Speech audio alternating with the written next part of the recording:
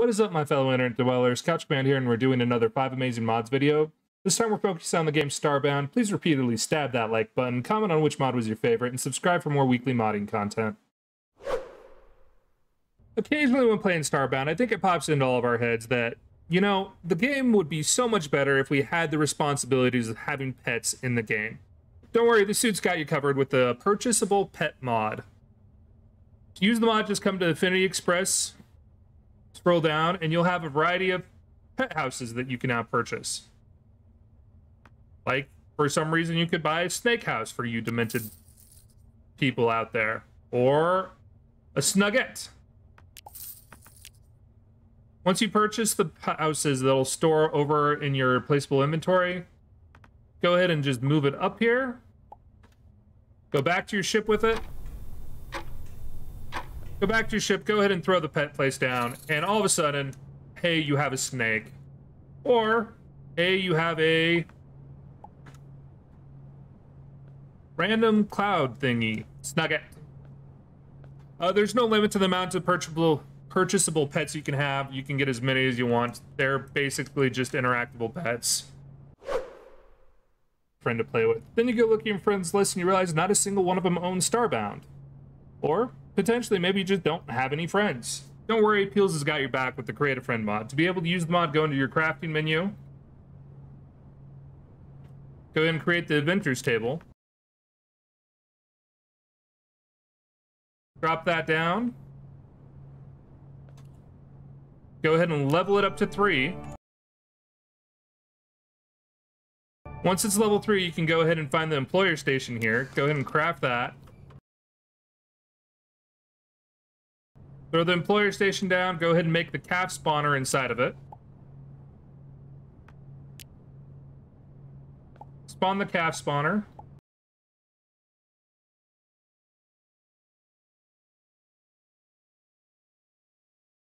Go ahead and throw your items onto it that you want your person to use. So throw your leg armor there, your weapon there, chest armor. Your NPC should equip all the items you've got, and just like that, now you have a friend to go around the world with. You can hit Eom and they'll wait for you, or you can hit E again and they'll start following you again. How many people playing Starbound have gotten sick of the grind for resources? Don't worry if that's the case, the Spawnable Item Pack by Error41 has you covered. Once you install the mod, you can just come over to a quick bar here, click the Spawnable Item Packs, and now you can spawn any item in the game. This doesn't include your modded items, but this will be anything else you want. So you can go ahead and spawn anything from legendary swords. You can spawn by category. You can do artwork, your utilities, your crafting benches, mech parts. Basically just anything in the game. Consumables, instruments, all of it is now spawnable. All you have to do is click print. Well, pick an item, click print. And all of a sudden that item is now in your inventory.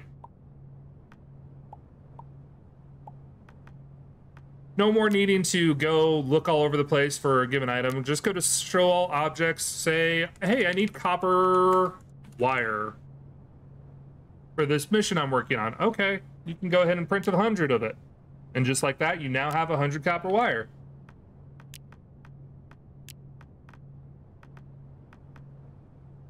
Very, very easy to use, very, very intuitive, and probably the most game-breaking of any of the mods I'm showing today. So Starbound already has a mech system in it that you can upgrade, and it adds a lot of coolness to the game. However, if you want the game to, you know, have a little more Robotech feel to it, slightly better, slightly cooler mechs, Low-Pow Cat's got you covered with the XS Mechs mod. So to use the XS Mechs mod, you can just come to the vehicle vendor, go to purchase, and he'll have these mechs here for purchase. They are expensive, but they are really worth it.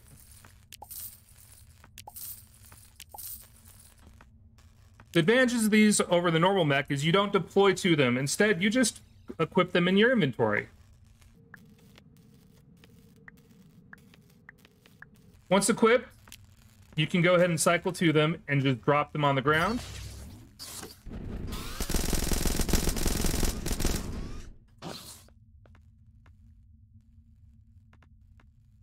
There is a wide variety of mechs you can go with. They do some really cool stuff.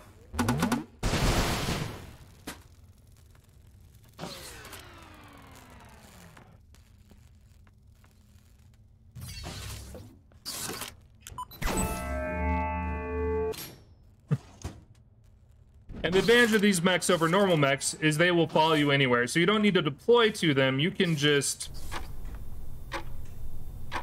come down here, drop the mech that you want right there. Go ahead and hop in. And you're good to go. These mechs have amazing combat potential for the most part. A little lacking on the drill potential, but that's okay. And yeah, that is the XS Mech mod. Or of somebody's idea of, let's add a ton of in-game content, a ton of in-game modding, a ton of in-game items. I mean, basically, the person decided to just litter with you all kinds of cool stuff you can do at the end. And that's the Project Knightfall mod by Nitro Still. Knightfall mod actually has a lot to it. If you come over to your level 3 inventor station, you'll actually see there are about 6 different Nightfall stations you can create. The first one you're going to need to create is the Nightfall weapons and assemblers, so you can actually build the advanced level items you're going to need for your items. That's right, not only does it come with its own items, or come with its own weapons and all that, you have to have your own unique items to build these. Like singularity cells, power cores. You can't craft these via the spawner. Spawnable items won't have any of this modded stuff on it. But you can create end-of-game armor, like a Terminator helmet, or cool chest piece.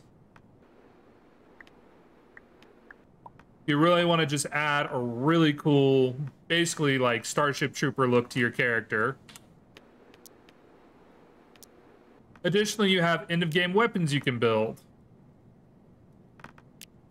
Swords, guns, you name it. And they all have a really unique appearance to them, like this. The Kladava Kiever.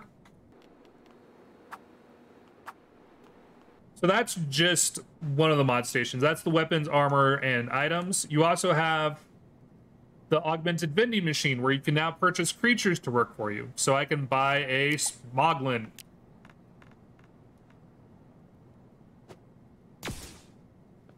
And there's an augmented Smoglin to work with me. You have Brutus. Pop Top. Ooh, he's really cool. Actually, let's try that guy real quick.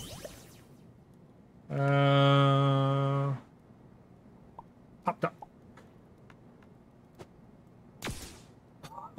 Yeah, he's pretty awesome. So you have a wide variety of in-game monsters you can buy to back you up.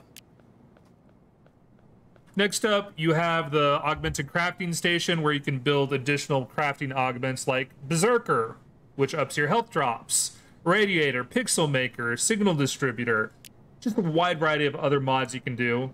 You've got your vending machine, where you can purchase drones to attack instead of monsters, like your Spectre missile drone, hammer defense drones, plasma drones, just tons of stuff.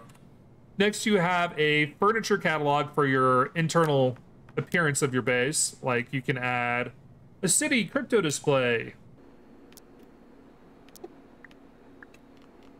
It can drop down a little city crypto display, or you have plants, or just a wide variety of teleporters, just tons of different customizations to make your place feel a little more homely. Next, you have the vehicle vending machine, where you can buy vehicles to actually improve your overall time. Like, let's go ahead and buy the gunship. And now you have a gunship you can use.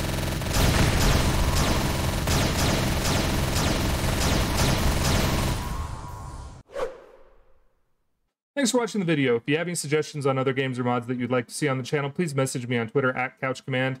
Don't forget to brutally stab that like button, leave a message down in the comments on Mitch Mod Shined, and finally hit the subscribe button so you can get more of my weekly modding content. This was Couch Command, and you all have a good night, a great tomorrow, and an amazing rest of the week. I'll see you next time.